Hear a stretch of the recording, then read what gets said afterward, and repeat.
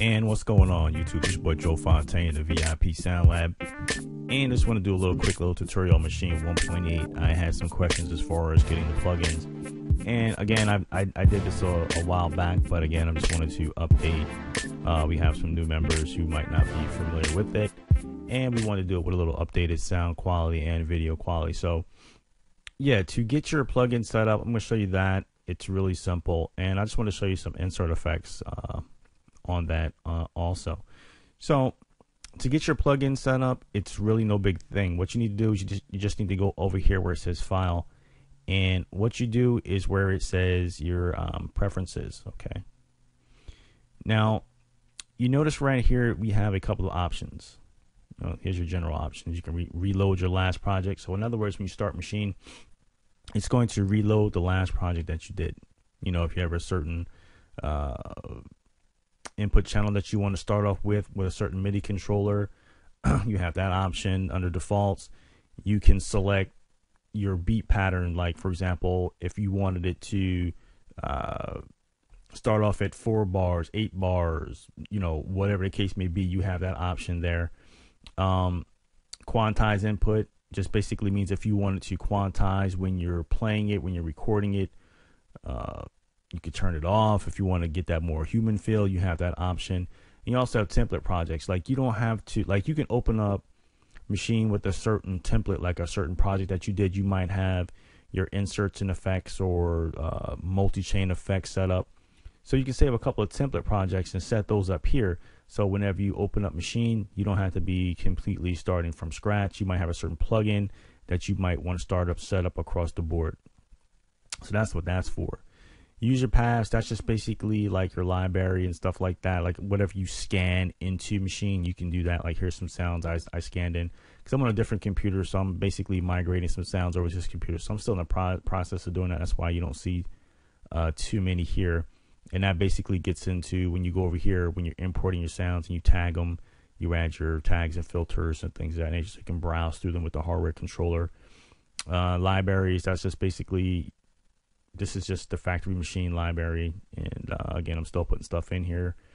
The hardware, this is basically if you want to control the brightness of your screen, your contrast, the sensitivity of the pads, and of course you can have, you know, your default colors and things set up. Like if you want a certain group color on certain scenes or things of that nature, that's where you'll find all that here. But for the question, which is basically plugins, you see I have mine right here basically inside my Ableton Live VST folder. That's just my preference. You don't have to. You know, some people have a Steinberg VST folder. They have a custom VST folder.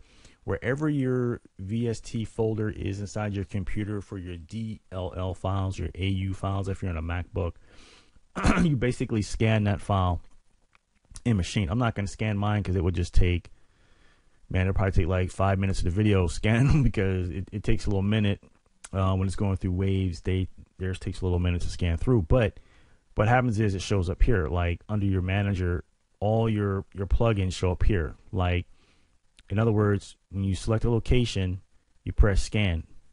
It's going to say scan right here. It's going to give you an option where you can turn it off. You don't have to scan your plugins on each startup. Maschine stores them. So when you go over here under manager, you'll notice, like, once it's done, all your plugins will show up here.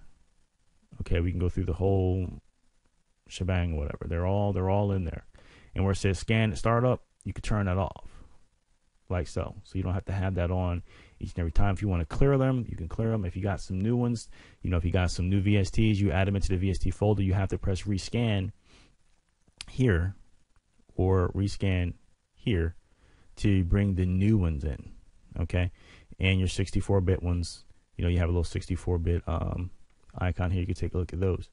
So once you do that, let's say if you're over here on a sound, let's for example, like that kick or whatever, kind of an airy, real airy sounding kick. Now you can apply your plugins on a group level or a sound level. If you're doing it on a group level, make sure you're on a group tab.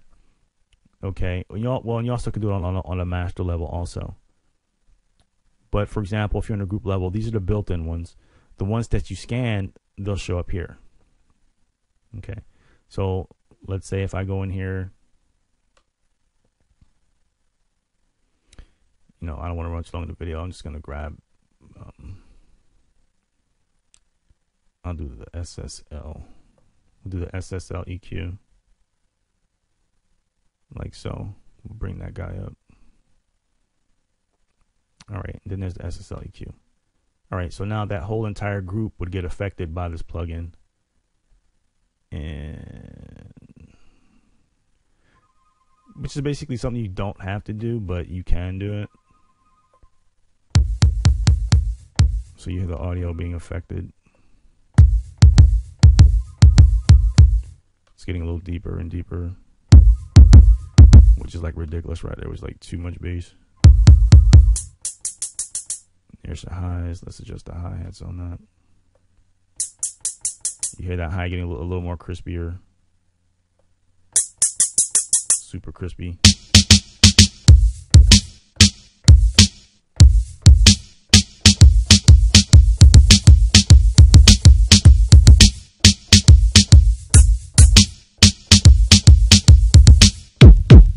You know, you get the idea. That's bad EQing right there. I'm putting too much bass in that and all that, but you know, just give you an idea. Okay, and you know, your plugin chain is here. You have four tabs for the group. You can rearrange them like this. Like if you have a certain order in your chain that you want to have, you might want to have a, you know, whatever here first, whatever there first, reverb, EQ, and a compressor. You can do that. And let's turn this off right quick. And let's see here. Same thing on the sound tab. You know, you have 4 tabs here. You know, your sampler tab is always going to be actually 3. Your first one's going to be, you know, for your polyphony and all of that. And same thing on your master channel here. You have 4 tabs here. And again, 4 tabs in your group. And on your sound, the first one's going to be used up because you have the polyphony and stuff like that. But anyway, flexible. So that's how you get it in. Now, another thing you can do if you want to get into, let's say, inserts and for your auxes. Now, if you want to set up your auxes and inserts, it's pretty easy. Let's use group H for an example. We'll close this down a little bit. Let's say on this first sound, we want this one to be an EQ. We'll drop that in. The second one, let's say if we wanted this one to be a phaser. Again, this is just preference. This is something that you don't have to do. I'm just doing this for an example. Phaser. I'll put a compressor here and we'll do a limiter on the last one here. Okay, we'll do that like so. The quick way to do it is on your sound tab. We'll jump on the out. We'll go over here. Input. Again, I'm using my little trackpad on my laptop, so you gotta forgive me. I'm not using the mouse, so if I'm going kind of slow, moving this little thing around is like kind of bugged out. And let's see. Input. And another input. All right, boom. All right, so now we have all the inputs set up. They're all on internal, as you see right there. So now if I want the EQ to go out into the phaser, okay, you notice how it changed a little bit. So now they all show up where it says phaser, comp, and limiter. So I bust this one out to the phaser, okay. Then when I get to the phaser, same thing. I bust that one out to the comp. The limiter we'll just leave to the group. All right, so on the EQ, we'll basically just choose, you know, our favorite EQ, whatever the case may be. You know, so if I go back over here, let's say we use, I guess I could use an API, but nah, we'll just do something simple for the video. We'll go back to the SSL. The SSL is one of my favorite EQs, just my preference, whatever. All right, in the phaser, we'll just use the factory one. We'll just use the Native Instruments one. compressor, same thing. We'll just, I don't know, we'll use maybe like, oops, this little trackpad driving me crazy. I have a wireless mouse, guys. Sorry about that. All my jacks are used up. So I got the hardware controller on, and the 3.0 jacks are used up to my MIDI controllers and stuff like that. I ran out of little things. I got to get a USB hub. That's what I need to get. You know, if anybody has a good suggestion of one, let me know. And we got the H comp here. We use that as our compressor. This 3-to-1 ratio is pretty good. That's not bad. And a limiter. We'll throw a limiter on the last one here. You know, just to tame those transients and keep stuff from clipping. We'll use this one. We'll use the L1. Something that we don't have to use, but I'm just using it just for, you know, for the video, just for fun. These are basically, a lot of these are mastering plugins anyway. I'm just doing this for the video, just to show it up, because, you know, there's ways you can do this with other methods as well. All right, so now we have that set up. So now when we're back over here in the group, when we're over in the Out tab, I'm gonna do this on a group level.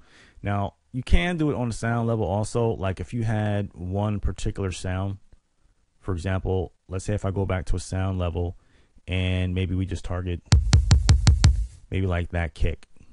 Okay, I'm not gonna solo it. So let's just say we just wanted to use the aux here, and let's say we wanted to use the EQ on that kick.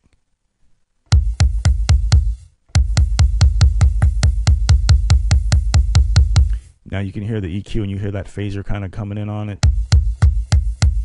Kind of has like that tubey kind of. Let's go ahead and do the same thing on the snare.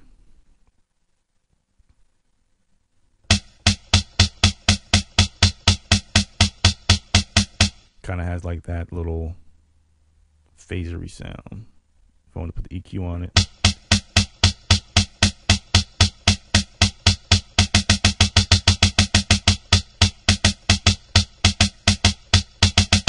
So now it's going from the EQ down. If I just wanted to go from the comp down. You notice how you don't hear the... Let me explain this a lot better. Okay, so this... Wait, I didn't want to do that. When you're selecting your auxes, it's going to be from wherever you start down. Okay, it's going to be like... If I start from the EQ right here, it's going down. So it'll be like from the EQ on down. If I select phaser, it's going from the phaser down. If I select comp, it's going from the compressor down. If I put a limiter, it's just going to be the limiter. So if you want to get all the effects at one time, use the first one. You know, I hope that makes sense. So that's how that works. It's a chain. You know, it's a multi-effects chain. Same with the auxes. You know, you got 2 for each channel. And you also can, you know, you can come over here and, you know, adjust the output level.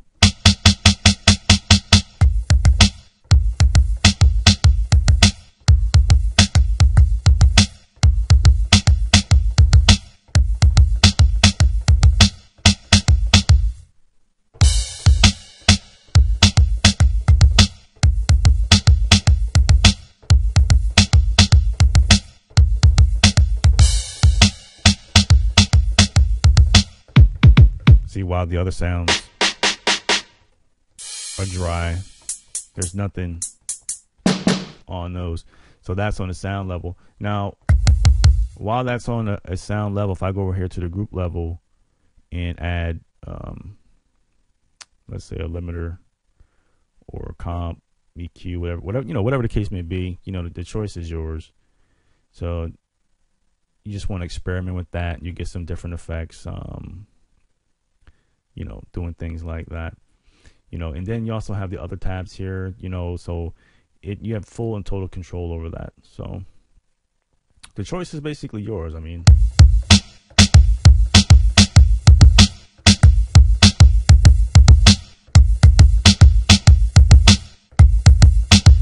you know, then if you want to come back in the chain and, you know, switch up some things. Like if I go back over here to group H, and let's say, hey, that phaser is getting on my nerves. I don't like the way that phaser is making my audio kind of phase in and out. Because you have a paint icon down here, and that you can use that. Like if you use from 1/16, let's say if you put 1/4 notes, you can paint in your hi-hats or whatever the case may be, kick, snares, things of that nature. So let's say I go, so you know, I don't want that phaser anymore. It's driving me crazy. And let's say I put, I don't know, what about some reverb? Put that on there. Control the size of that a little bit. Go back to group A. And I like how that sounds. That sounds a little, might be a little too much. Mix that down a little bit.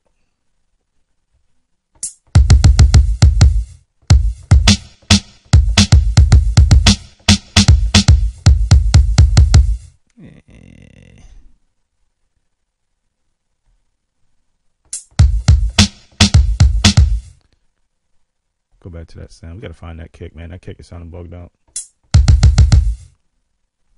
This one here. We'll just, I still have it labeled as phaser, but we know it's not.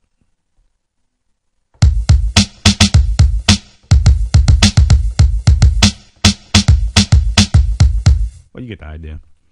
So, you know, that's basically how chaining multi-effects would work. And one of the key parts of that is make sure that you do label these, you know, so, you know, I'm doing it fast for the video, but we know this one right here, we changed the reverb. So I'll change that to reverb. Okay, so now we know when we go to our Auxes here, see it says reverb. It no longer says phaser, it says reverb. So that's pretty much how that works. I'm not going to run too long, or rather, I'm not going to run too long on this one. Again, it's your boy Joe Fontaine of the VIP Sound Lab, and I hope to see you guys on the website. I have the link in the description.